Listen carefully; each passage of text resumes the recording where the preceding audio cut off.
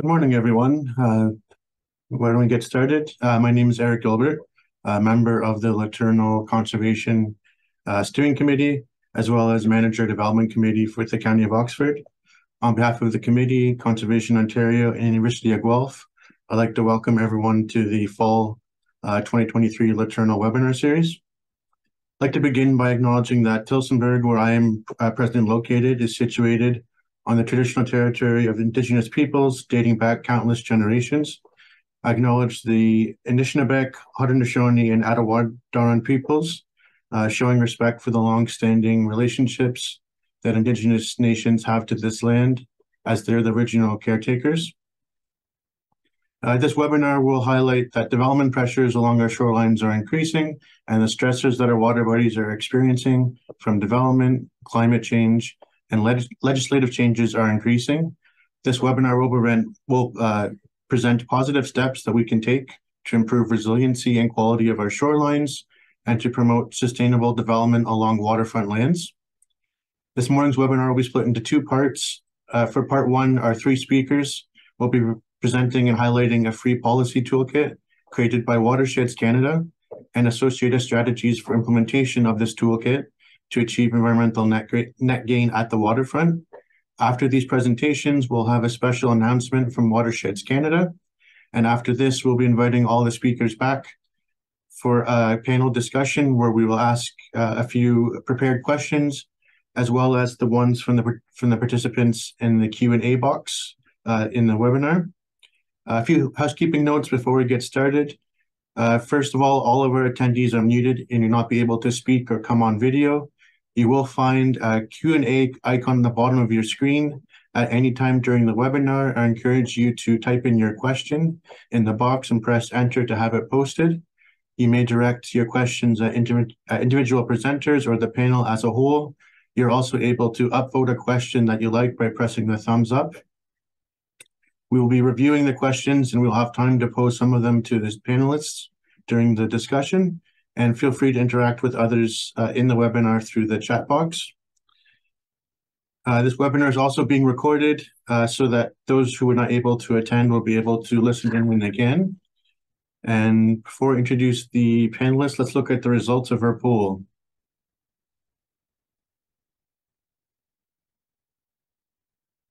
So first question, what part of the province do you reside? We have a good mix of people from Southwestern Ontario, GTA, Central Ontario, and Eastern Ontario, as well with some from Northern and outside of Ontario.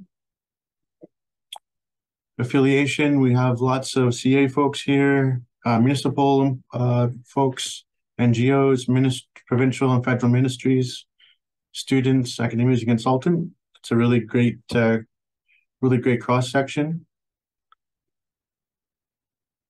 And for the top barriers to shoreline protection, folks identified competing interests, environmental concerns versus economic concerns, lack of government guidance, insufficient scientific knowledge, availability of best practice resources, not enough volunteers, community engagement, and all of the above.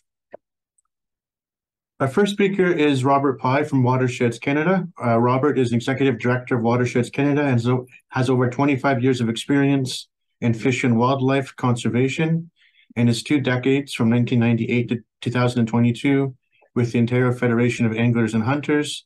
He founded the national award-winning program Get Outdoors Youth at Leadership Program. He led OFAH communications on internationally headlined outdoor issues and provided membership services for hundreds of conservation volunteer groups. Robert came to Watersheds Canada to take his vision for conservation teams, programs, and partnerships to a new level. Welcome, Robert, and I'll turn it over to you. Hey, good morning, Eric. Thank you, and welcome, everybody. Thank you.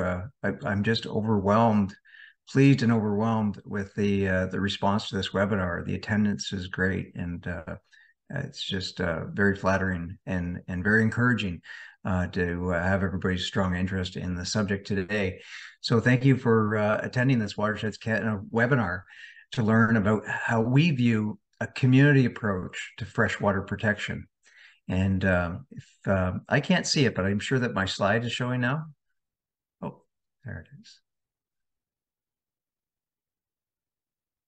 Thanks. Thank you to the team for helping me as I can just go through my presentation and not have to worry about the PowerPoint. Yeah, so our presentation is around building resilient shorelands, and our community approach to freshwater protection. Well, it kind of looks like what you're seeing here in the first slide. Now, imagine if every lake you enjoy spending time on had a shoreland that was so natural and resilient. Today's webinar is all about how we work at the grassroots level, as well as the municipal level, to balance an active waterfront living with a commitment to shoreland protection. Now, for some, that may sound like an oxymoron, but wait until you hear from my colleague Chantel and our great volunteer Janet as they provide a full tour of our toolkits, apps, and programs, as well as a real-life case study about local stewardship in action. And as Eric mentioned, at the end of our presentations, we have a special announcement that may provide even more inspiration to get your local group or one that you know of started along the stewardship path. Mobilizing stewardship action is what Watersheds Canada is all about. We are a national charity with a team of 10, including myself and our next presenter, Chantel. We have dedicated staff, volunteers, partners, donors, and funders. And I'm particularly proud to mention our great working relationship with many conservation authorities. We thank Conservation Ontario for welcoming Watersheds Canada to your Latornell Conservation Symposium held last month, and one of our colleagues participated in that great event, as well as the webinar series branded by the same name, Conservation Ontario's Latornell Conservation Symposium, and we're delighted to be here.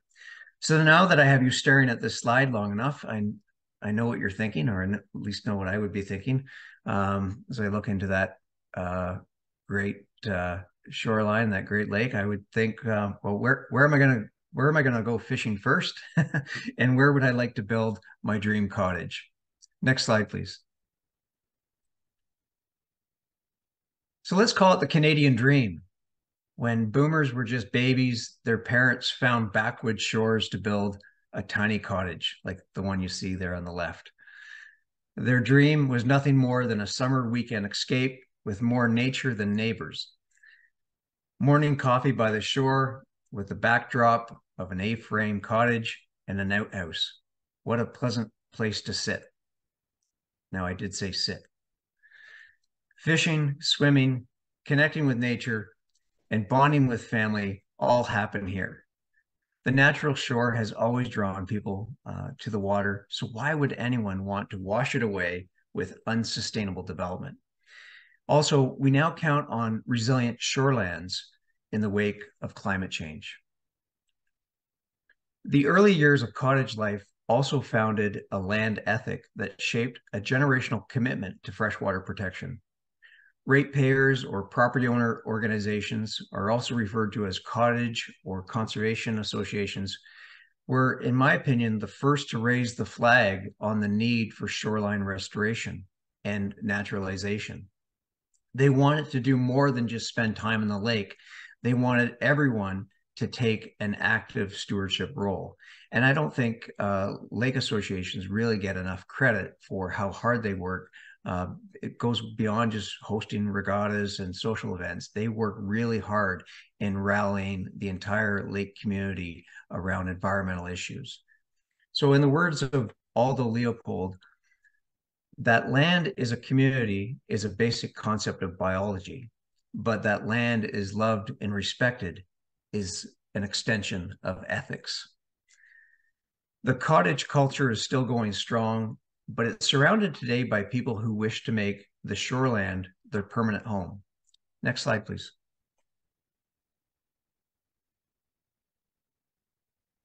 It kind of seemed like overnight, or perhaps even over COVID, that the lakeside 2-bedroom home was replaced by 3 stories.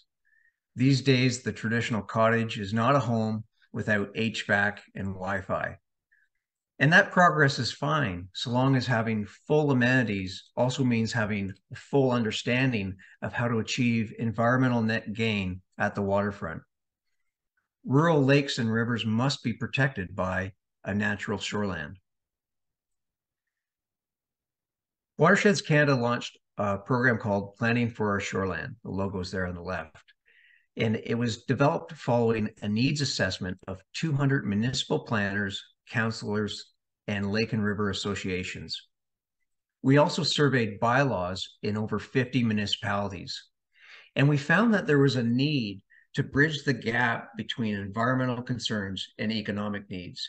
And I was pleased to see that so many people agree based on the survey to start this webinar.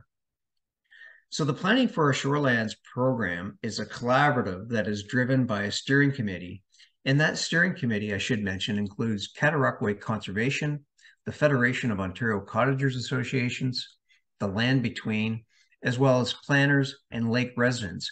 And one of the lake residents is in fact one of our panelists today. And in the face of increased development pressures, the Planning for Our Shorelands program tackled the top barriers to shoreline protection, namely a lack of availability to the kind of resources and tools that we will be sharing with you today. Next slide, please. Watersheds Canada is also pleased to share our toolkits and expertise in helping conservation volunteers and lake associations to create more fish habitat. And we won't be getting into these kind of great projects today, but it's important to let you know that our work supports in water as well as on shore. Our fish habitat program, by the way, has carried out 26 fisheries projects that include spawning bed restoration for walleye and brook trout. But I put these photos in here to remind us that grassroots volunteer engagement still exists. So when we're out there promoting the science of buffers and talking about municipal policy, we need to remember that our knowledge and resources can also harness volunteer action in ways that our tax dollars could never afford. Waterfront residents want to volunteer for conservation. They just need our support. Next slide, please.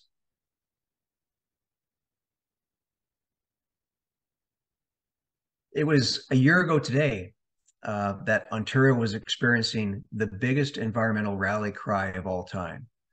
Watersheds Canada did our part in speaking out against the proposed elimination of site plan control. And we also stood up for the great role of conservation authorities in terms of providing local knowledge and oversight. And in response to the More Homes Built Faster Act, Watersheds Canada generated over 5,000 opposition letters that were sent to MPPs across Ontario. And we also submitted our concerns to the Ontario Standing Committee. But in the past year, Watersheds Canada has appeared before a number of councils with a professional delegation that speaks to the need to protect shorelands and an opportunity to help educate municipal decision makers and staff. We are an organization that is passionate about freshwater protection, and we are tenacious about letting government at all levels know how hard our volunteers and partners, including conservation authorities, are working to save our shorelands from unsustainable development and the impacts of climate change. So it's time now to open up the Watersheds Canada toolkits that have been viewed and downloaded by thousands of people. But never before have we presented these toolkits in such an interactive panel presentation that will now be led by my colleague, Chantal.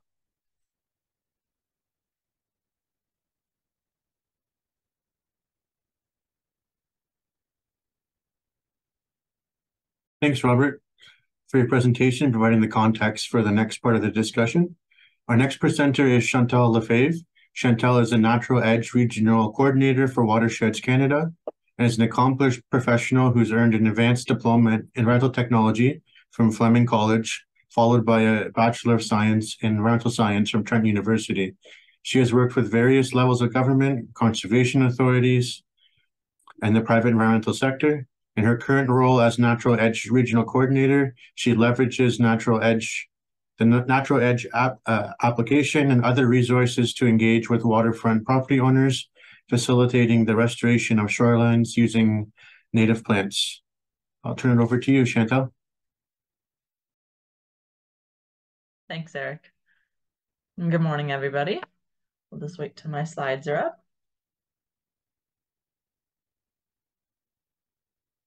Perfect. So as Eric mentioned, I'm the regional coordinator for the Natural Edge program, which is probably one of our biggest programs here at Watersheds Canada. So we like to what we call restore the ribbon of life, which is that shoreland riparian area zone. Next slide, please. So why did we do this project? I remember when I started this position, I dove into all the scientific research and papers that we have saved up around this. It was just had an eye-opening experience about what a vegetated shoreland buffer can do for us. I thought I had a good idea of it, and then once I started diving into the science, it was quite amazing as there's decades worth of research out there about how they can support a healthy water ecosystems. One of the main things they do is they can buffer out harmful pollutants such as those excess nutrients from farmland or just general runoff, some road salt. They can all kind of buffer that stuff before it enters our waterways. They do a fantastic job at mitigating erosion, as the powerful woody root systems can hold all that soil together. So when we have flooding events or a high wake action, they can help hold that soil together, reducing that erosion potential. They also have provided tons of food and shelter for wildlife, including many species at risks. They provide berries on the multiple different shrubs that can be found present on a riparian area. They provide, wood for our beavers, and then nesting areas for things such as loons and amphibians as well. So it's a very happy, healthy place for habitat for our wildlife. They have considerable beauty and economic value to waterfront properties. And Robert mentioned that's kind of the ideal look of a lake. It's just full of various plants and trees and wildlife, and that's what draws ourselves to these areas to build our homes and our cottages there, is that beauty. And they help protect our freshwater ecosystems against the impact of climate change.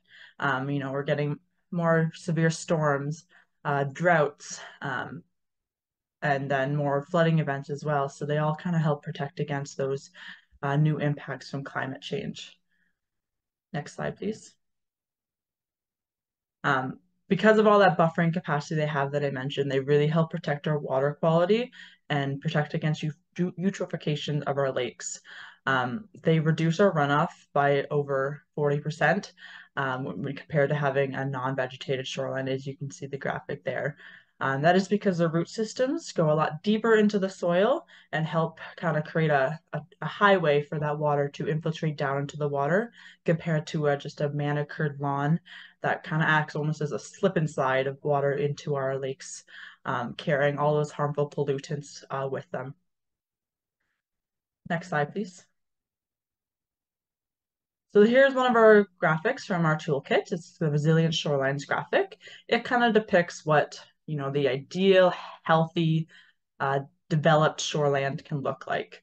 We have our upland zone, which has our more terrestrial plants, not our very super water-loving plants. And that was ideally where any development would happen, far away from our actual shoreline itself, as far up the shoreland, as we call it, as possible. And then we move into the riparian zone, which is that scientific name for that kind of transfer zone between aquatic ecosystem to terrestrial upland ecosystem. So those, you'll find plants there that can handle that flooding impact, can soak up that extra water when we have that flood, and can handle those ups and downs of water levels throughout the year, which is natural. And then we move on to the actual shoreline itself, which is that distinct line between the water and land. So that's why we kind of changed our wording from shoreline to shoreland, as many people, when you say a shoreline, it's that actual distinct line, compared to we want to see it more as a bigger aspect, as it's a shoreland. It's the entire area leading up until that actual shoreline itself. And then you move into the littoral zone, which is the area of water the sun can penetrate to the bottom of. And that's your most active zone in a lake ecosystem. That's where all your plants are going to survive. That's where all your benthic invertebrates and young fish need to have for habitat. So that mix between riparian to littoral zone is very important, as it said that 90% of all aquatic life uses that shoreline riparian zone, as well as 70% of terrestrial life need that at some point in time in their life cycle. So it's a very important zone, that shoreland area, for many life forms. Next slide, please. So Robert mentioned environmental net gain. So I just showed you an example of an ideal developed shoreline. You know, all that vegetation is left. You have a single path down to your waterway with a dock in place, and your home or cottage is situated far away from the shoreline itself. That has not always happened, and historically development has happened very close to the shoreline. A lot of times it is to get that best view or be as close to nature as possible. But somewhere along the line, that nature has been removed from that area where we've developed to have more lawn manicured areas and have as much access to the water as we can. As you know, we love to access the water, and that's why we are living or cottaging there to begin with. So that's where environmental net gain can come in handy. You know, development happened decades ago, and now we can improve upon that. So environmental net gain is the approach to ensure that development or redevelopment of a property leaves the natural environment in an immeasurably improved state compared to prior conditions. So that's trying to make it better than what it was before. So if you're adding on a new addition to your house, for instance, this graphic demonstrates, you know, adding it to the back of your property. That new development is going to also take up more permeable surface. So less water is going to be able to enter our groundwater. So then perhaps making your driveway permeable so that more water can enter there, since you're taking away from another option, can help balance out that impact. Another great way of achieving environmental net gain is having that vegetated riparian zone. I've described the importance of that as well. So there's many various options to achieve environmental net gain, and that can be used in a way to sustainably develop our shorelines or redevelop them now that some of those cottages are getting older and need some uptake, as a way to have less negative impact, but still be able to appreciate and utilize those waterfront properties that we've come to love as a community. Next slide, please. So I've talked about a lot of vegetated buffers, how they can achieve environmental gain, and the grand importance of having a vegetated buffer in so many different aspects. So a lot of that has been destroyed already. So how can we get back to that? So another part of our toolkit is the guide to preparing a shoreline naturalization plan. So it can walk you through, as a shoreline property owner, it's designed for themselves to draw up your planting plan area, assess planting conditions, and choose plants, and kind of map that out and provide options of plants as well, to really design your own naturalization planting plan to achieve all the benefits I outlined as a vegetated shoreline.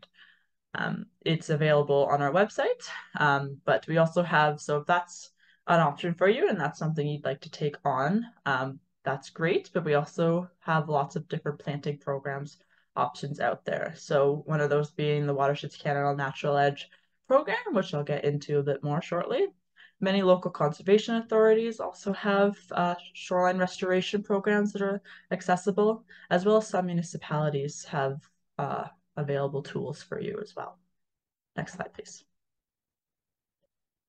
So the Natural Edge program, we deliver it throughout kind of Western, Eastern Ontario is our delivery area, but we work with multiple partners all across the country and are continuing to expand the program to deliver this Natural Edge program to help landowners who are interested in it, in restoring the shoreline and taking advantage of all those benefits a vegetated shoreline can have. Since that poor development has already occurred, we can restore that ribbon of life. So it empowers landowners, municipalities, and organizations and provides them the tools and technology needed to restore those shorelines. Next slide, please. So how it works is Watersheds Canada developed and piloted the program in Eastern Ontario. As I say, we still develop and promote the project in that area, and we continue to plant native trees in our area and shrubs in our area. We did about 10,000 trees, shrubs, and wildflowers this year alone in our delivery area, not to mention other delivery partners. So that's where the Natural Edge program is very special, is that we can easily be shared with different organizations across Canada, so that we can all participate in this. So it has tools and technology, training, and ongoing support from Watersheds Canada. So I'll get into those tools in the next slide, please. So our biggest tool, and the one I love the most, is the Natural Edge app. It was developed over many years to kind of become the best thing and easiest tool to use to share with our landowners and other organizations using the program. So I kind of think of it as like a little bit of a video game, actually, where you can take pictures of your shoreline, and kind of map out where all those native species you want are going to be. And it really helps be able to educate and describe what the shoreline may look like once it's restored to those property owners that may be hesitant on restoring the property. I find a lot of property owners know the benefits of a natural shoreline and know that that manicured lawn may not be the best option anymore. And that's just, what their grandparents and great grandparents did on their property, and know we can do better things. And they just don't know how. And they don't know what plants to use, how it's going to look. And that's where this program can come in handy, is it completely outlines exactly what plants to use based on the site conditions, such as soil and sunlight and moisture level, and then outlines where those plants should be planted for them.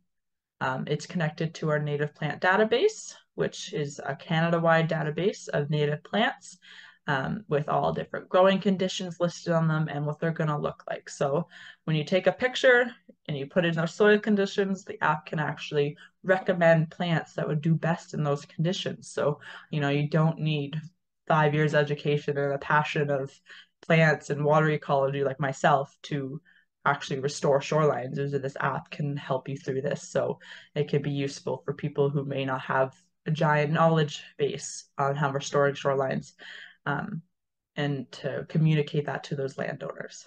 Next slide, please.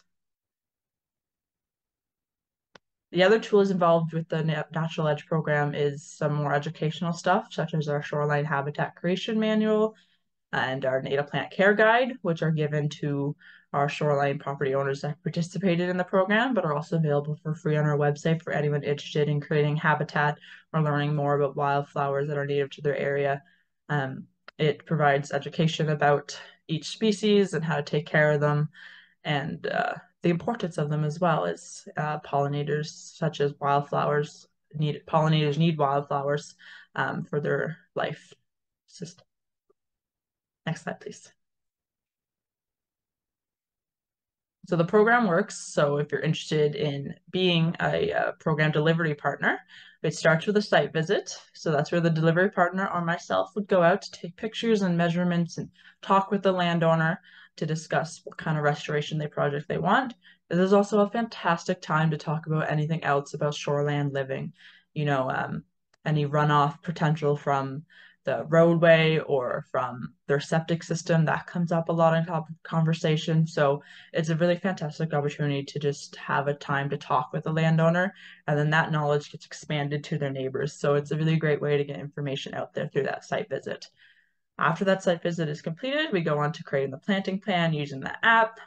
Really easy to do, and share that knowledge with the landowner, and they can actually then go out and look at their property and go, oh, this is what that's going to look like, and that's going to look fantastic. I could definitely participate in this program and do better for my lake. And the next step is the fun part, planting. So they can the program differs from area, but they can pick up their plants to plant their shoreline, and they're all sourced through the program, which is another big barrier to people participating in shoreline restoration, as native plants can be hard to find. You go to like Canadian Tire down the street, and most of the plants there will not be native species, and some may even still be invasive species. Again, people may not have that education base needed to determine what species should be used there. So sourcing the plants and educating them and telling what plants will work best is really valuable to them. And I have landowners being very thankful that they have this knowledge now and they can share it with their community members as well. That is it for me. Thank you very much.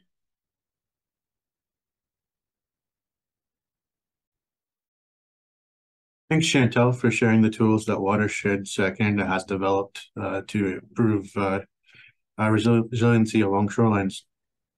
Our final speaker today is Janet Taylor. Janet has volunteered for 15 years on several projects with Watersheds Canada. Most recently, it's planning for our Shorelines program. Janet has a Master's of Science in Biochemistry from the University of Toronto. She retired from the federal government in 2002, where she spent more than 30 years working on regulating pesticides, an area that's highly dependent on interpreting scientific data and the subsequent use in regulatory decision-making. In 1996, Janet and her late husband, Doug Smith, acquired a property on White Lake in Lanark County in Ontario.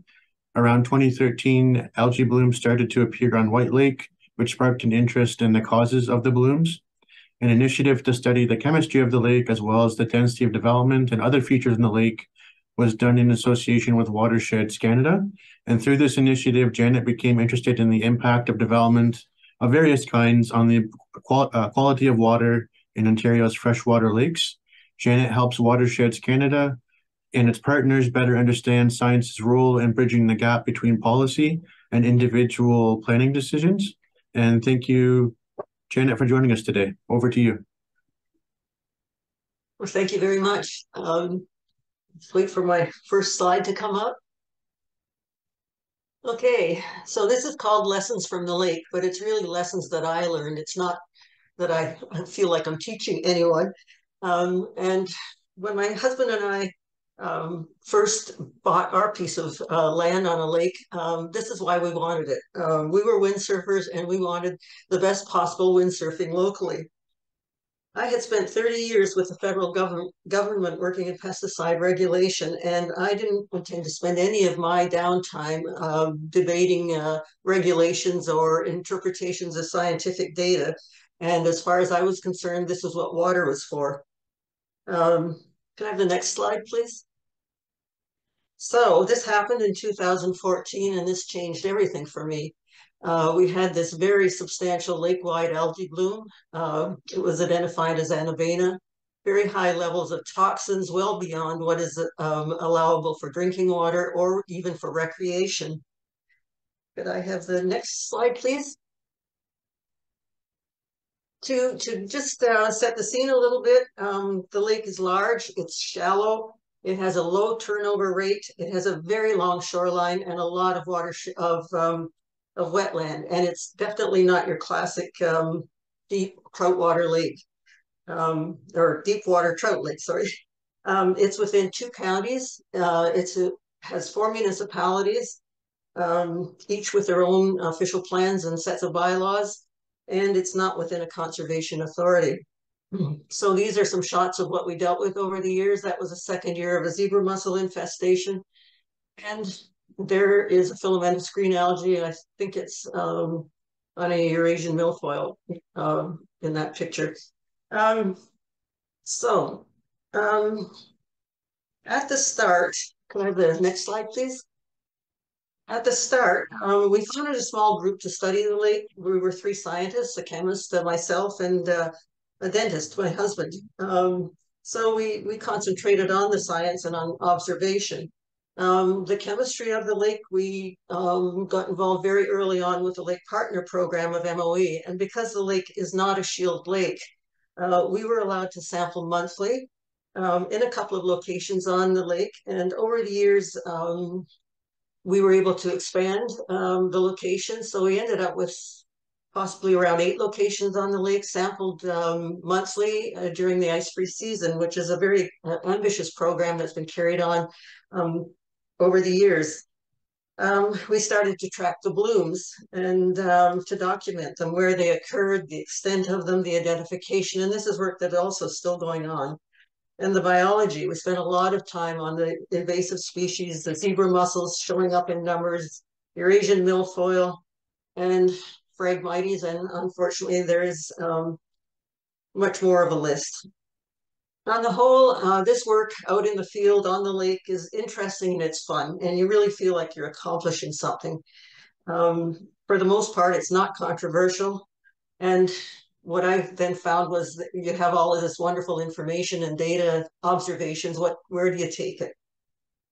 we decided we needed to start an outreach and information program. We first tried to engage the one existing lake organization, which unfortunately at that time and still I think represents only one of the townships on the lake. And at that time, we're not interested in pursuing the science as much as we were, and not advocating with the townships on behalf of the lake. So we decided we needed a lake-wide organization. We designed a survey that we wanted to send out, and to get the addresses and where to send these things, we had to go to the tax records of the 4 townships and spend time collecting mailing addresses of every property owner. And I'm just telling you this because to let you know how much intensive work this can be. So the first survey that we put out, it focused on what the landowners and residents felt would be the most valuable features of the lake for them. And we got a great response on that survey. We then held some large open meetings, as you see here. We also had good attendance at those, and we also found that the conversation was always best when you provided food. The priorities that were identified as a result of the survey were these, and I don't think any of the audience will be surprised to see this list. Water quality far above the rest in terms of priority, but natural shorelines, wildlife habitat, nesting areas, wetlands, forests, healthy fish populations, and the fishing, these were all in the top, I would say 7 or 8. And this seems to be typical of most of the surveys I've seen of lake inhabitants. Next slide.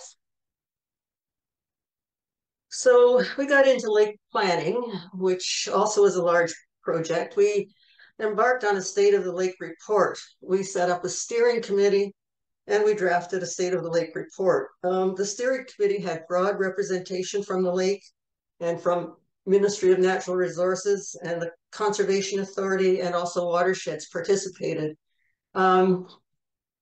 It was intended to bring community together. Unfortunately, the 4 municipalities did not respond positively to our invitation to be a part of it. And one of my biggest regrets on this whole initiative, because we did spend so much time and work on it, was that we never got as far as a lake-wide consultation followed by a lake plan. Ironically, one of the townships involved has recently indicated intention to include lake plans in their official plans. I really don't know how that impacts decisions on development. And that's one thing I would really like to follow up. But those townships that do have lake plans included generally in their official plan, has that made a difference in how decisions are made on development? I know that they sometimes appear in lake plans for trout lakes, and whether or not they're used effectively, I don't know. All of this activity did create some fear amongst for developers. One developer did become concerned about property values as we started to document the blooms, and in an open letter invited members of the lake organization to sue me personally. We had fears about increased restrictions on development and that sort of thing. But by and large, I think this was a positive initiative, and it did lead to a very, very comprehensive description of the lake. Could I have the next slide? So these community projects were one of the most rewarding of all the things that I feel that we did on the lake. This is where you get people together, generally outside, to do something. And so we had a spawning bed enhancement program, which was mentioned earlier. And this one brought out the businesses on the lake to participate. So we had local contractors, we had the resorts and trailer parks, and we had a lot of just cottage owners. And actually that one seems to have been very successful, as evidenced in the Ontario Broad-Scale Fisheries Monitoring Program that showed an increase in the walleye populations in subsequent years. We had a BioBlitz, which is pictured there on the right-hand side at the top, and that was 24-hour period of time for naturalists, to come out and find and identify as many species as possible in a defined area on the lake. And there was also opportunity for the public to participate. And then we had a lot of presentations. So we had the Ontario Federation of Anglers and hunters, and they did a fabulous presentation on invasive species. We had the land between, and we had planting with the natural edge, as you just heard about, picture down at the bottom on the right there. And as I mentioned at the start, these were all successful. They were all fun. It seems that getting people outdoors and interacting is a way to really help build relationships. Can I have next slide, please? Okay, we tackled the official plans and bylaws. We did what I called the political route first. We attended township meetings. We presented the facts, what we thought were the facts to the townships. So we talked about the seriousness and the frequency of the blooms. We talked about the chemistry and the high levels of total phosphorus. And we talked about the most likely sources of phosphorus in the lake, which was runoff from development. And what we expected from the townships, well, we thought might factor the science into some of their planning decisions and consider more seriously the mitigating measures for controlling pollution in the lake. In fact, what we really wanted was for the townships to observe for the most part, their own official plans and bylaws in terms of buffers and setbacks.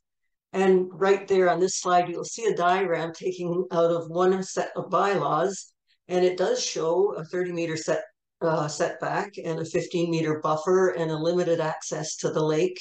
It's pretty straightforward. It doesn't show a boat launch, which is very common now. So I guess we were looking for this kind of approach. However, what we found in our experiences was that legislation does say the right things quite frequently, but is fairly easily short-circuited. And much of the current development on the lake is redevelopment and falls under provisions which are entitled legally non-complying, non-conforming. My understanding of these provisions was that they were originally seen as a way to allow owners of an old structure or a cabin close to the water to repair or replace it on the same site using the same footprint.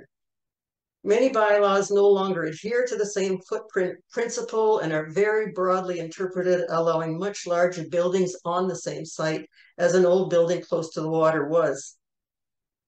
And this happens even where the building is being completely demolished. The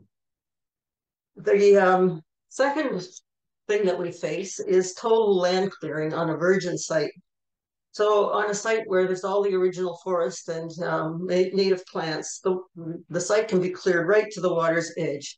And this is legal if done before an application for a building permit is submitted. It took me a long time to catch on to this loophole. It's well known to developers. I recently explored with a planner whether or not there is a way around it, and I was told that there is not. And any of you from the Ottawa area may have noticed on the news yesterday an uproar about a large lot on the Ottawa River. It was very heavily wooded, surrounded by wooded lots, and it was stripped and a lot of fill brought in.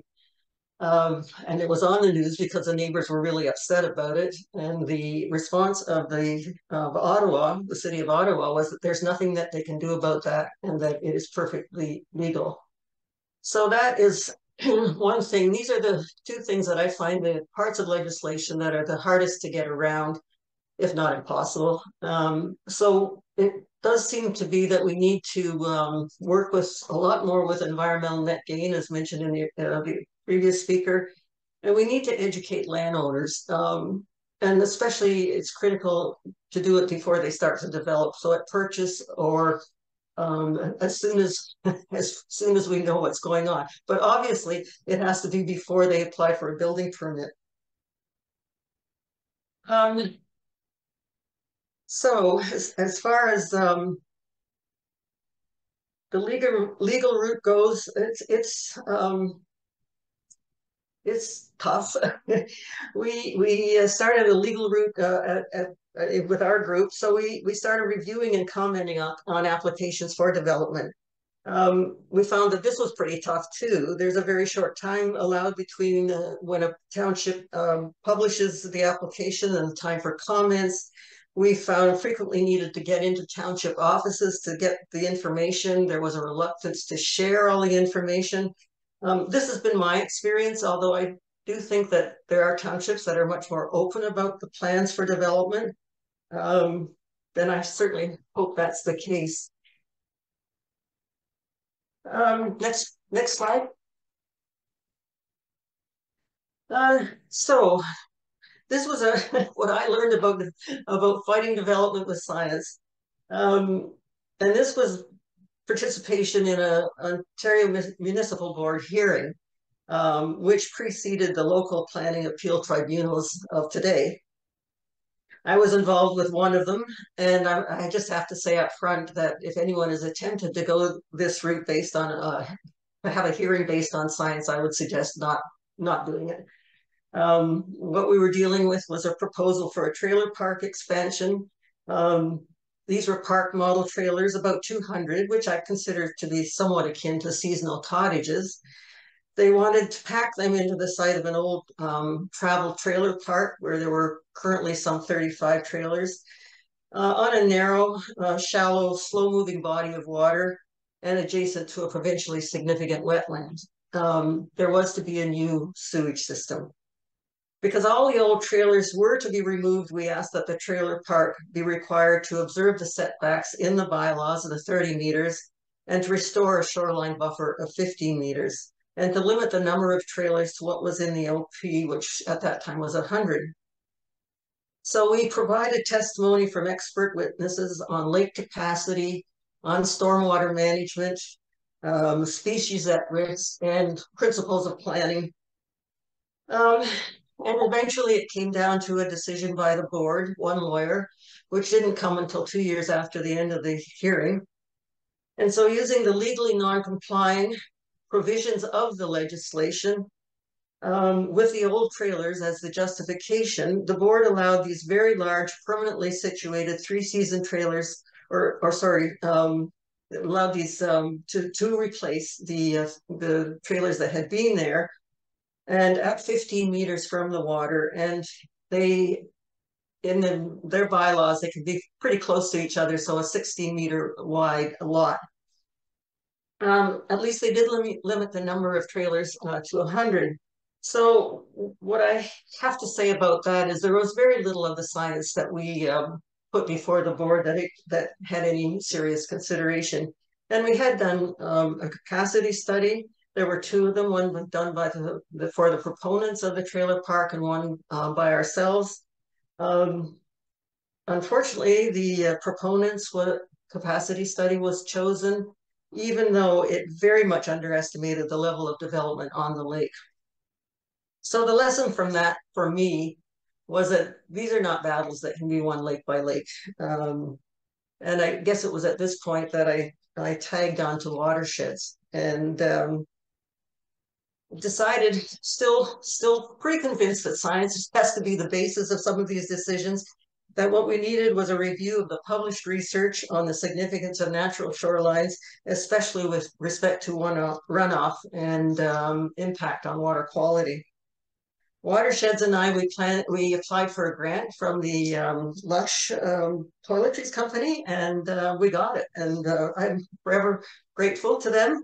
And with that and federal money for a science graduate, we started the planning for our shorelands.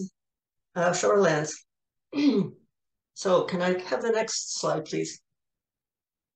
So you've seen this picture. We collected a lot of science on shorelines.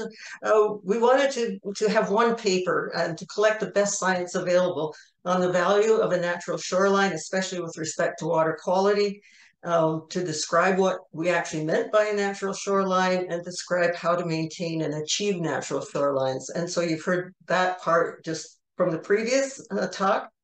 We wanted to put all of this together into one paper and a website, which can constantly evolve as new information becomes available. So there is a paper on the website now about the research that's been done on natural shorelines. And if anyone listening to this has seen the paper, has something to add, has comments on how it could be made more effective, I would ask that you please send those comments to Watersheds Canada. We just wanted to make the strongest case we could for natural shorelines. And it doesn't have to be lake specific, I think, because a lot of the principles from lake to lake are the same. And so that this would form the basis in case and then hopefully there are debates in the future about why we need natural shorelines. We did it so that individual planners and municipalities are not placed in a position of trying to prove over and over again that what you do on the shorelines impacts water quality. And neither would they be placed in the position of trying to prove that one development will impact the whole lake. It's my experience in that is it's not possible. It's not a winner. There has to be acceptance, I think, of the position that it's the cumulative effect of development that makes the difference. And we wanted a place also to send landowners so that they can understand why the purpose for the setbacks and buffers and where they can go for advice on improving their shorelines. So some of the lessons I had out of this, I think you can do the next slide. It's a little dense, but anyway, well, definitely complicated scientific issues I don't think benefit from hearings, and especially not adjudicated by people that don't understand the science. Scientifically, it's really hard to prove, if not impossible, that a single cottage or even a large development is going to have an impact on water quality. And I feel science is still the base, but there has to be an acknowledgement generally, supported by the sum of the best available data, that a shoreline is important to water quality, and it is the cumulative effects of development that count. I also feel that some of the best successes in this whole area are achieved by engaging community. And that's what I have to say, and thank you very much.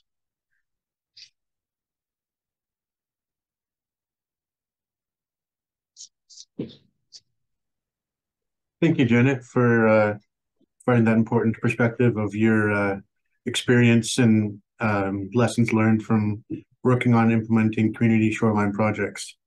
At this time, I'm going to welcome back Robert Pye for a special announcement to be made by Watersheds Canada. Thank you, Eric. I'll ask Janet to come back, please. Janet, you could bring back your camera there because you certainly need to be part of the special announcement. Your presentation was just excellent, Janet, and I think it really highlights the importance of community engagement when it comes to freshwater protection. And that message that you provided over the last 20 minutes or so is what I've always gathered from not only you, but also your late husband, Doug. For everybody's benefit, Doug Smith was in palliative care about this time last year, and he came to Watersheds Canada for an offer that he had in mind. He wanted to present his story, his passion for lake stewardship, and he put together his story and his vision for a healthy future for lakes and rivers in a video. And that video was actually filmed in Ottawa on March 1st. And at the time that Doug filmed, he was quite sick. Actually, he died 2 weeks later. Janet was there that day, and we got to capture Doug's passion for freshwater protection. That video is now on our YouTube site, and I'll ask Conservation Ontario to provide the link. And please, it's 5.5 minutes of the most empowering, most inspirational, can-do kind of spirit when it comes to everything we've been talking today with respect to lake stewardship. When Doug left that day after filming, he presented a check, which became the first legacy gift that Watersheds Canada has received. And part of that legacy commitment involves this announcement that we're going to make today. The first time ever. I'm pleased to announce that through Janet Taylor and Doug Smith, we're now in an opportunity to provide some support for lake associations in the terms of micro grants. And coming soon, stay tuned for full information, but we are in a position to, thanks to Janet Taylor and Doug Smith, provide grants up to $500 to about 15 community groups to provide the seed money for some local projects. And that could be perhaps bringing students out to help with some shoreline restoration if that seed money can provide money for for the drinks and snacks, or if it could provide money for volunteer groups to have native plants, access to shovels, equipment.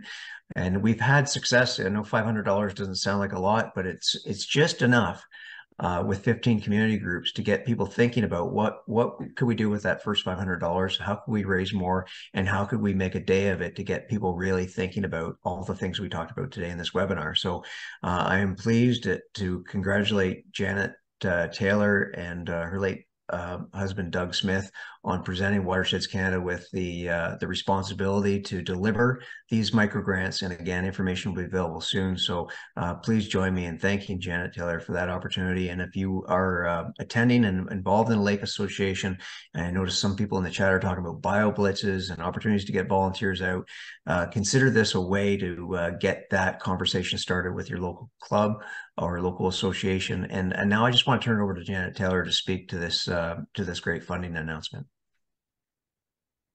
Well, we've worked, my husband Doug and I, we did work for a long time with watersheds, and we've enjoyed the work on the lake, even the ups and sometimes the downs.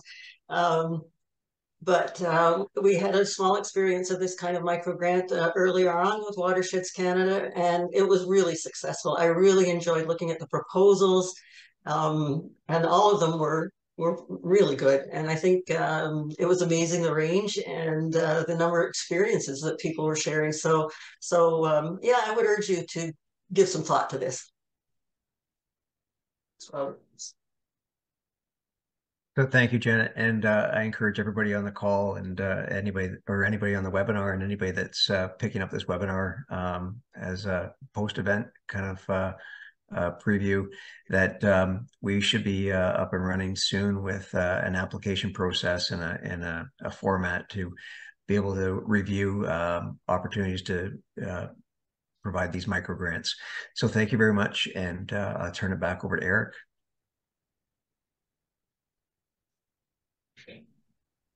Thanks, Robert and Janet, for that exciting funding opportunity and the announcement. At this time, we'll start the panelist portion of the webinar. Again, if you have questions specifically, please enter them in the Q&A, and we'll do our best to get to them as many as we can. The first question, how has Watersheds Canada collaborated with municipal decision makers to ensure the successful adoption and implementation of the toolkit's recommendations? If Robert or Chantal want to take that one.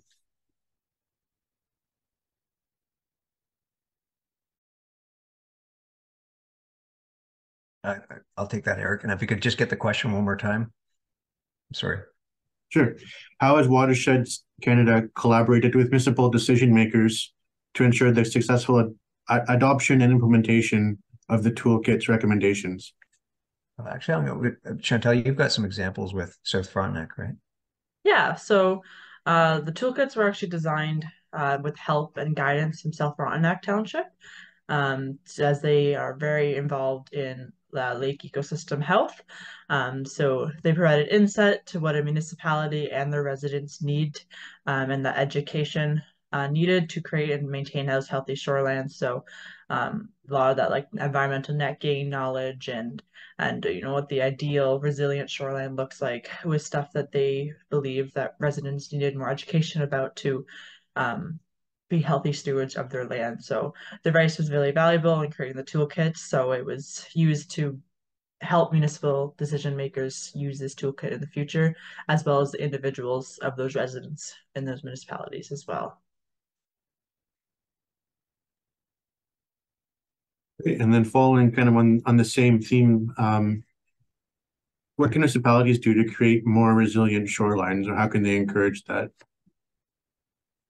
Yeah, so I saw it was mentioned in the chat actually about tree and vegetation bylaws. So there are a few municipalities starting to do that nowadays. So um, Janet had mentioned, the setbacks, and those have been in our bylaws for a very long time. And there's loopholes around those, but now municipalities are implementing these vegetation bylaws, which regulates the removal of trees and alterations of the grades, so of the actual shoreline itself. So the County of Haliburton just actually earlier this year implemented that bylaw, which limits, I think it was about 20 meters from the shoreline back, any removal of trees and other vegetation, and the alteration of that grade adjacent to any waterfall, any waterway. So it's very helpful. I find it where you can get around those loopholes in the development, whereas this is now a more permanent thing for redevelopment and new development. And I had talked about with some landowners in that area, and they were interested in natural edge, so they were very on board. And they had actually found the natural edge because of this bylaw. They saw that, oh, my municipality has recognized the importance of this.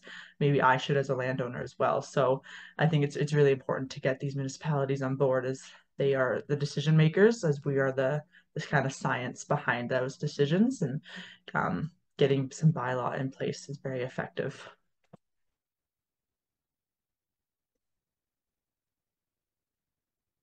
Another question that came in the chat. What are some of the common shoreline plants, and which plants are best suited for erosion control? Yeah, that's my area of expertise. I'm kind of the plant nerd here at Watersheds Canada. So, very common one that you see along shorelines, and that we use a lot in our restoration practice is narrow-leaved meadowsweet and sweetgale, as well as dogwoods. All of those plants can handle those really wet soils and those fluctuating water levels. They do a very good job at absorbing that flood and any excess water and helping mitigate flood actions like that. So they're really good for right along that shoreline level. And then as you move farther away from that shoreline up into your riparian upland zone, uh, other really common good plants for erosion control are like fragrant sumac. So not the staghorn sumac, the big ones you see on the road, but it's a smaller sumac in a sumac family called fragrant sumac. Its root system is massive and almost net-like, so it's a really fantastic one for erosion control, especially when in combination with trees. So I always like to say trees kind of have those big arms holding those soils together, holding in big chunks of soil, and then when you use combination of shrubs with that, especially like fragrant sumac. Chokeberry is also another great shrub for erosion in areas that aren't super wet, as they help with those smaller net-like root systems hold that soil in place. So they are really effective at erosion control in drier areas, where then you could have that meadowsweet or sweetgale or dogwoods in the more wet areas closer to the actual shoreline itself. That helps with uh, holding back any wake action and things that would affect erosion from that way. Because when you have to look at erosion on a shoreline, you kind of have to look at the defending from the lake itself and from the terrestrial land as well, and combining plants that work for erosion control in both those ways, but also as buffering capacity as well. So even though that fragrant sumac has a great root system for erosion control, it also really helps with infiltration, since there's so many pathways down those roots for water to get in and soak up that water from runoff. So many benefits to using native plants.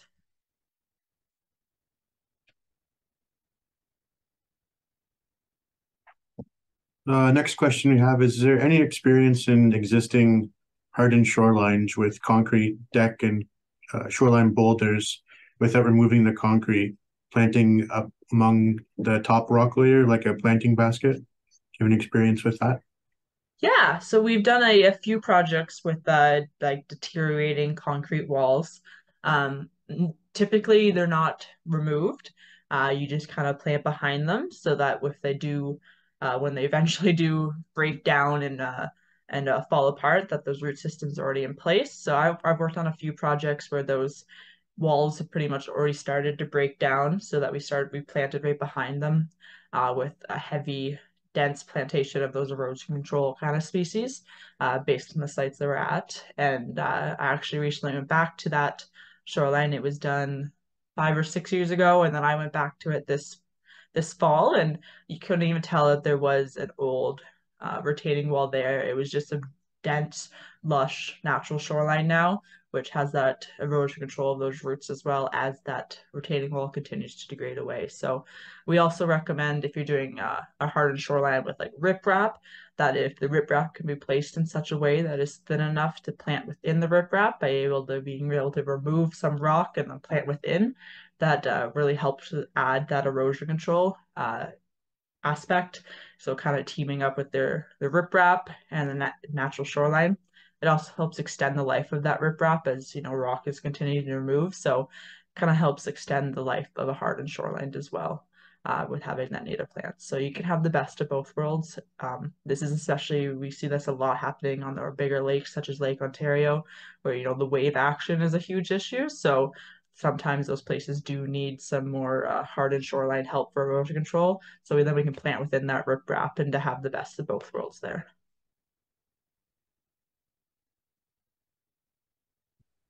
Just similar question to the last question. This one is specifically to Lake Ontario.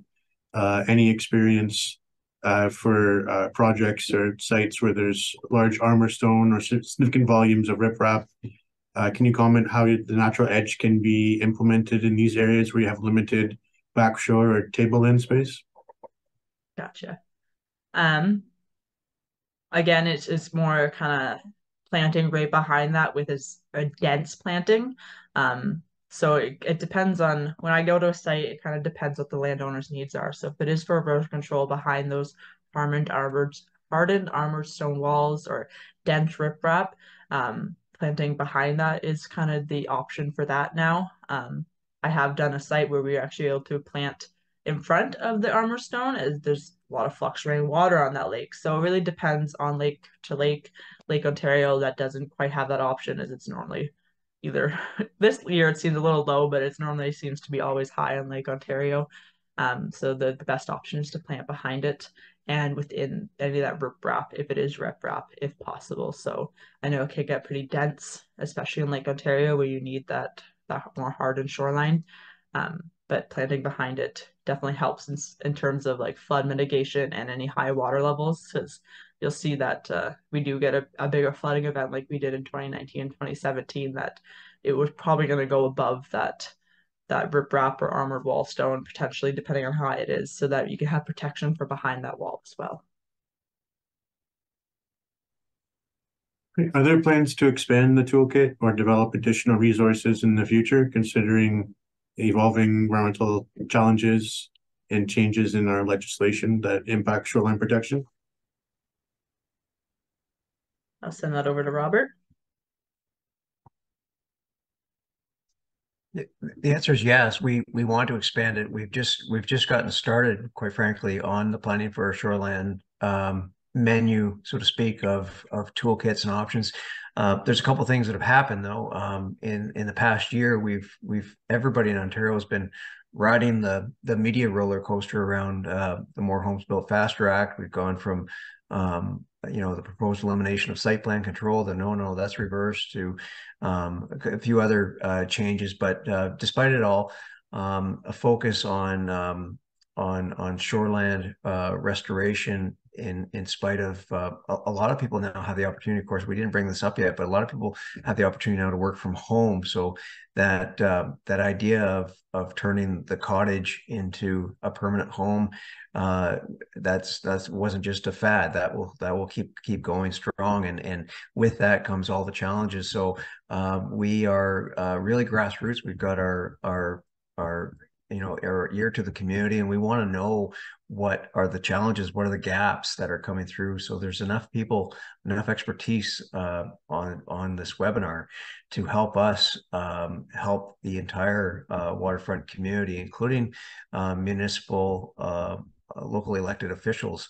And it was about this time last year as well that we saw a lot of municipalities with fresh faces, fresh ideas, but also fresh faces, new council members elected, and Watersheds Canada is prepared to do our part to attend as many council meetings as we can possibly get out to, with information to start the communications and deliver the resources that we have.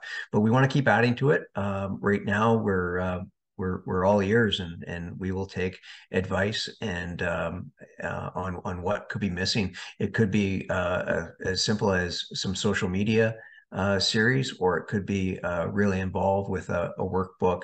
And we're a resourceful organization. We have, as you heard from Janet Taylor, we have the opportunities to reach out to people who are willing to provide the funding support to get us to this point, for all the right reasons. So the answer is yes, we want to keep growing the program. Thank you.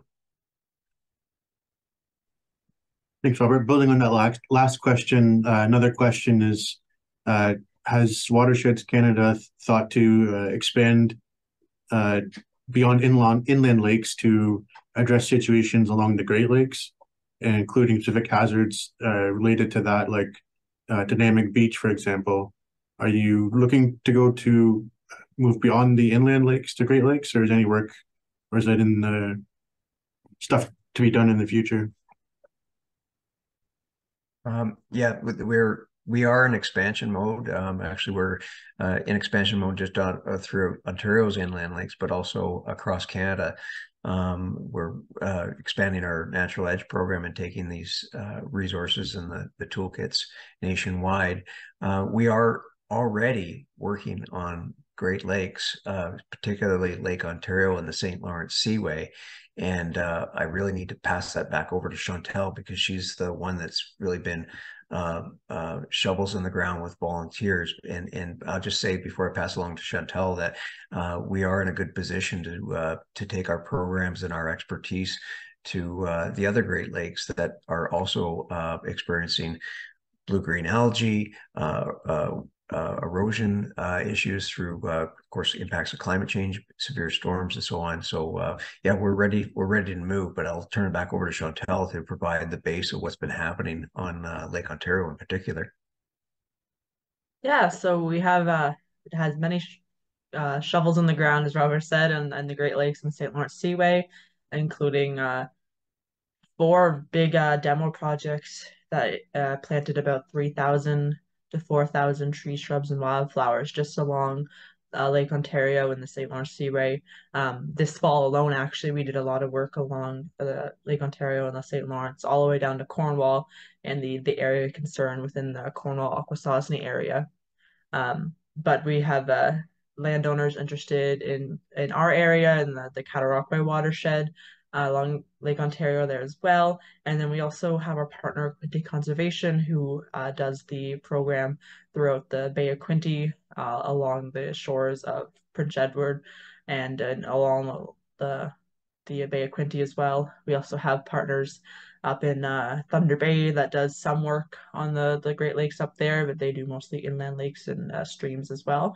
But yeah, we're looking for more partners who are interested in working on the Great Lakes and using our tools and our resources, and that's what they were designed for. They were designed for sharing and getting this information and resources out there so anyone can participate, including people promoting the program, using the program, and just being a participant in the program. It's all designed for them in mind, and a way to share that as well. I think this next question might be for Janet. Any tips, Janet, or things to consider for anyone looking to buy a waterfront property that you can share? Well, I'm not sure. There's no, I don't think, comparative study of lakes and this sort of thing. But yeah, I guess a little research on how development occurs on the lake might be helpful. But really, I don't have a lot of tips for that. There are all the different kinds of lakes, like the shallow lakes that are a lot of wetland that are ours, that are very productive, and there are the deep water lakes, which sometimes get a little more protection because of the trout. But on the whole, I think it's just a very personal choice. I'll add on to that. I would say, look into if there is a lake association on that lake, is they would provide a lot of information about the lake itself and can help you make your decision making about if that's the right lake for you, whether if you like to fish a lot and as Janet mentioned, a deep water lake that may have that walleye that you like to fish and a lake association that may also help promote the habitat for that as well. So looking into that kind of stuff and the science behind that lake could be helpful. And a lake association has that local knowledge, and we love to utilize that local knowledge as well in our programs and doing walleye rehabilitation beds and things like that. Thanks. Another question we have is someone works for a CA along Lake Erie and gets questions all the time about what to plant on lakefront properties. Is there a way that CAs can send landowners to your organization, or are there resources that you could direct people to? Yeah, so we do not have Lake Erie. I don't believe we have, off the top of my head, a partner in that area currently that can actually get on the ground and help them out. But their biggest resource would be the one of the resources I talked about in my presentation, the Guide to Preparing Shoreline Naturalization, or something along that line. It's a long title. That helps a landowner walk through how to do our naturalization project, which then links them to our native plant database, and that's where you'll be able to find what plants to plant there based on the conditions you can put in. So you can filter out the list to, my shoreline's really wet or my shoreline's really dry and gets a lot of sun. So you can put those conditions in and it will recommend plants for your shoreline basically. And then you can scroll through and pick ones out that you find visually appealing, or if you read into more information about them, if you think for sure they'll work for your shoreline. And using that shoreline naturalization guide will help you walk through that as well, so you can choose the best plants. But definitely our native plant database would be a very good resource for them to try to choose plants they can use for their shoreline. And then if they want to reach out to us, I provide information virtually whenever possible, since we can't get out to every shoreline. So people can they can send me, their shoreline characteristics, and I can try to help them with suggesting some plants that may help, as well as maybe some local areas where they can actually purchase those plants, because that can be challenging at times, as well as finding those native plants as well. So you may find, oh, I love this alternate leaf dogwood, but I can't find it in my local Canadian Tire garden center, right? So, so you can find those local native nurseries that we source from as well, but perhaps they're local to their area. Great. How user-friendly is the toolkit for individuals who may not have a strong background in either science or environmental policy? I can take that on. It's very user-friendly. Like I said earlier, it was designed for those residents of the municipalities. So it's designed for all individuals. It's written in non-science language.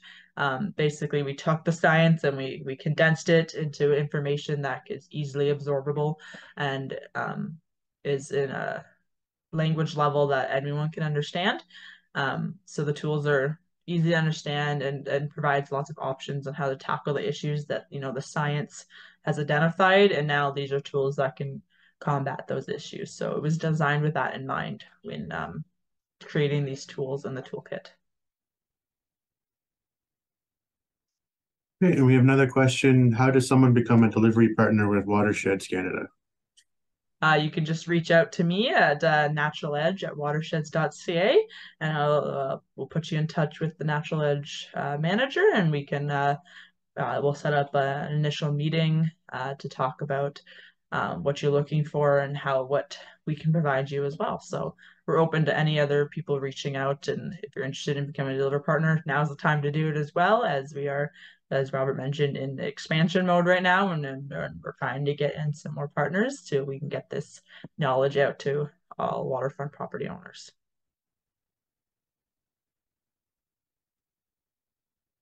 And how can individuals, organizations contribute to the development and improvement of the toolkit?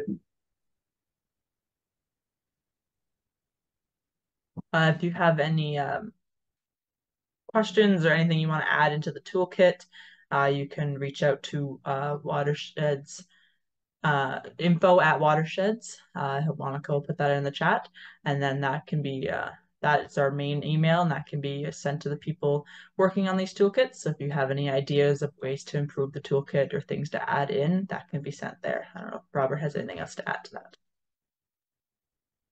You did a great job, Chantel. Thanks. I was just going to add as well that I think it was Janet mentioned, like, she used White Lake as her case study, but it doesn't have to be lake specific.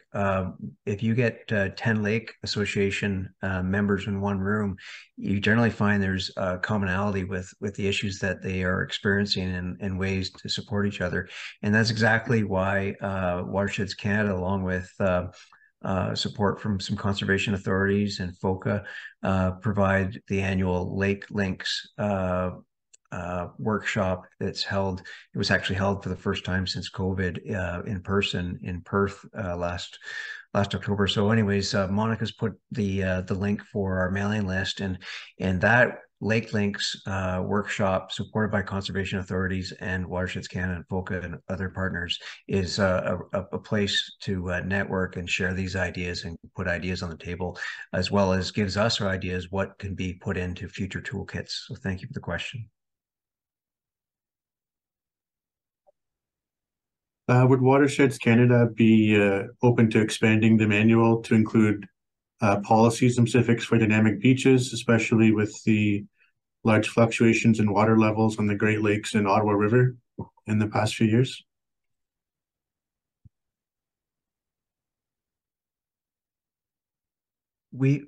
That's a great. We've started on bringing together. We've been reviewing the policies across municipalities. It hasn't included specifics on beaches, although I see that as an opportunity. So note taken. We've been looking at policies with respect to shoreline protection bylaws and so on, but the beach element is certainly something we can look at. So I will have a discussion.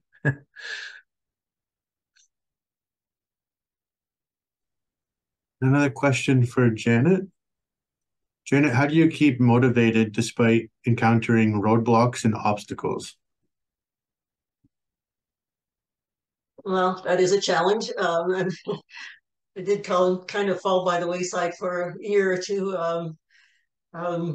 especially after this OMB hearing. But I think, well, Watersheds has been very inspiring and very helpful at keeping me going. And it's still something I'm passionate about after all these years. So every now and then have to take a bit of a break. And also there's been so much positive. I mean, think I have a tendency sometimes to focus on the negative, but really, just from what you've heard at this talk, there is a lot of positive. So that keeps me going. And so I have to keep looking at that side, even though things keep happening, like yesterday in Ottawa. There's a lot of good stuff happening. So just keep focusing on that.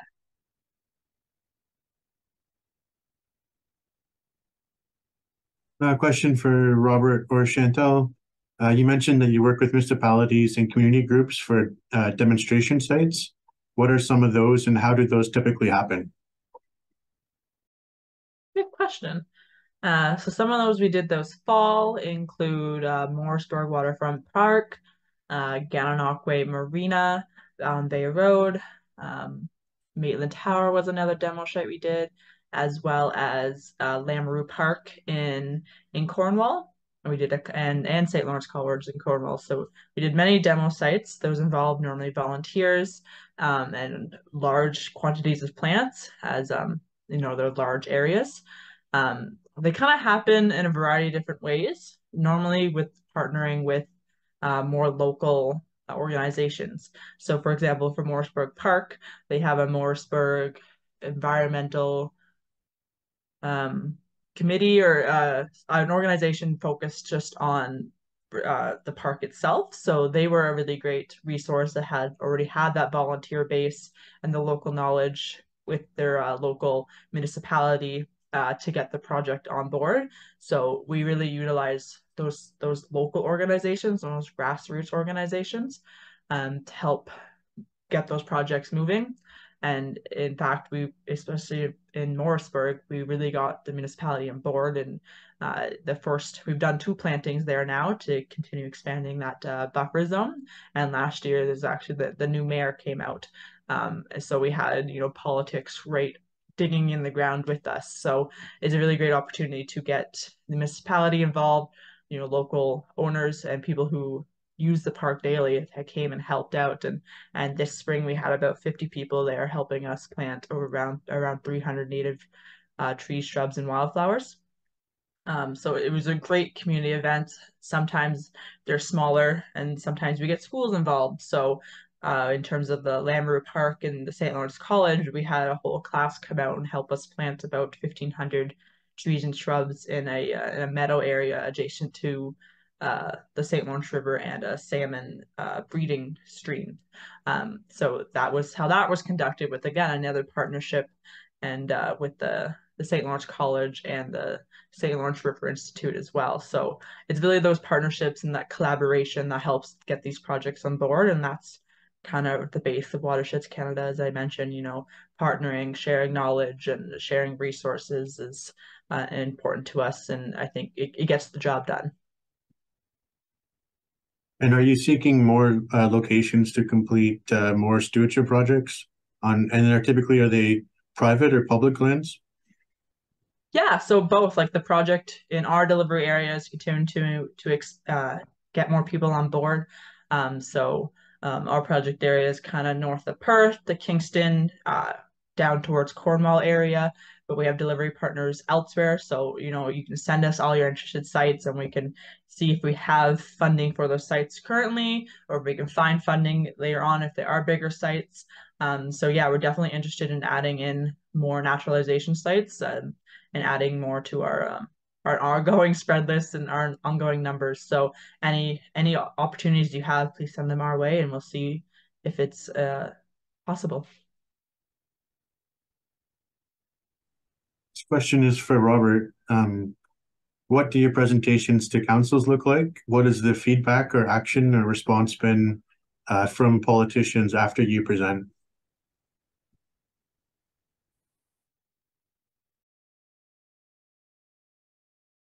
Thank you.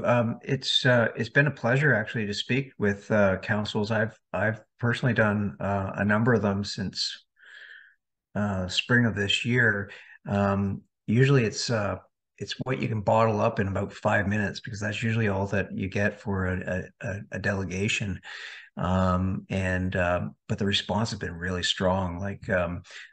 We found that in some cases the audience members actually consist of lake associations leaders who are at council meeting to talk about issues. And it turns out that Watersheds Canada timing at the council meeting that night was just perfect. So not only that, a lot of councillors, in fact, live on the lake and they see the issues themselves. So to have a national organization like Watersheds Canada speak in just 5 minutes so passionately with a scientific background and appreciation for the volunteer movement in their community, it really is encouraging for councillors, and it provides a base going forward. Some of the presentations we've provided, there's in fact not necessarily been an issue in the municipality. It's merely proactive and setting the right tone and setting the right message. So there's a lot that Watersheds Canada can deliver if we get the opportunity to speak to your council in just 5 minutes. And then it creates some dialogue. Even with Kingston, we had a situation where councillors followed up and were asking what they can do in future events and where can they be there to support us with demo sites. So as Chantal mentioned, we've even had mayors and other elected officials, councillors show up at our events for all the right reasons to participate, because they like what we're doing.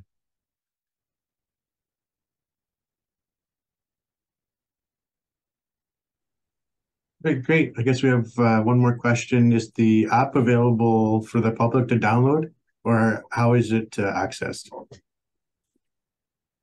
Yeah, so the app is available to our delivery partners, as it does require a login and some setup, as it involves, you have to put in your your pay structure as well. So depending on what funding you have, all that kind of thing. So it is specific to delivery partners, to that partner specific. So it does require a login and some more setup. So that's only the one resource that I've mentioned that is not available freely on our website, as it does require, some back end work to get you into that app, as it is a little more complicated an app than just the video game I described. So that's the only thing, is just, reach out to us. And if you're interested in becoming a partner, we can provide you more information to get you on board and access to the app if you're interested. But everything else is available online, including the native plant database, which is hugely helpful if you're using the guideline or just looking for plants for your shoreline.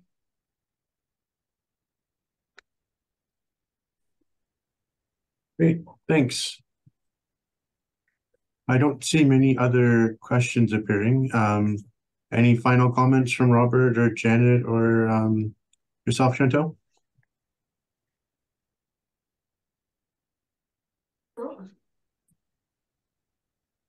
Just want to say thank you to Chantal and Janet for delivering just a great overview of all these toolkits and opportunities that are available for lakeshore residents and professionals that share our interest in lake protection through shoreline naturalization. Everybody's doing a great job, and keep up the good work. Thank you. Yeah, on behalf of the Latornell Steering Committee, thank you to the panelists and the speakers today for sharing your knowledge and experience and the policy toolkit that you guys created to create sustainable development along our shorelines. The webinar was brought to you by the Latornell Symposium Steering Committee.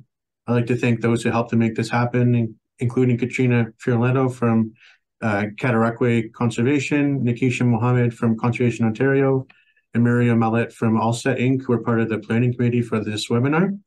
If you missed any of our previous webinars, you can view the recordings at latornell.ca, and the recording for this webinar should be posted within a few days. And one more thing before you leave, if you have any feedback on our webinar series, please take a minute to complete some of the final poll questions.